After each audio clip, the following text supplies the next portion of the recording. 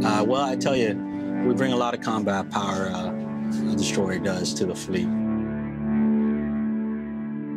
For destroyers, ever since World War II, it's always been about defending the carrier. Whether in perimeter defense, in air defense, whether in sub-hunting, we operate with the carrier strictly to make sure that she's safe wherever she's going and to get her anywhere around the globe. The Aegis weapon system, the weapon system that all the destroyers and all the cruisers have today, was based upon World War II in shooting down kamikazes. So what they wanted to do is design a missile system and a radar system to complement it that could reach out and shoot down a kamikaze, or as things evolve, an incoming missile. But that's the whole reason that these types of ships were built. ODTAO, we have multiple inbound tactical aircraft bearing 090.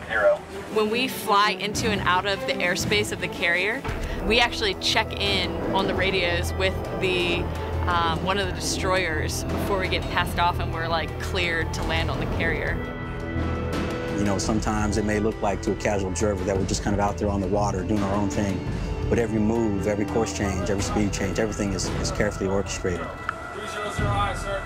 Miles, my rudder's left, 30. Bridge TAO, increase speed, 29. You know, on the bridge here with the sailors that we have, this is where we drive sort of the daily business of a ship. It's a ceremonial area, so whenever we're up on the bridge, it's always very formal. The next really key compartment on the ship would be Combat Information Center. All right, all stations air, check bridge track 80466. That's where all the sensors, from control of the 5-inch gun up forward, to where we launch our missiles, to where we launch our torpedoes, all the weapon systems, they can be launched from a Combat Information Center. That's kind of the hub and the heart, the center of the ship, particularly destroyer when it's out at sea. 80350 with birds. The next place, you know, that I would probably take you to if I had a chance is down to Central Control Station, which is the heart of engineering. The pride of destroyers is their speed. I mean, we can go fast. We've got 4 gas turbine engines, 100,000 shaft horsepower. What you would see down there is this very simple console, but it manages a very complicated power plant that produces the power that powers all of this here.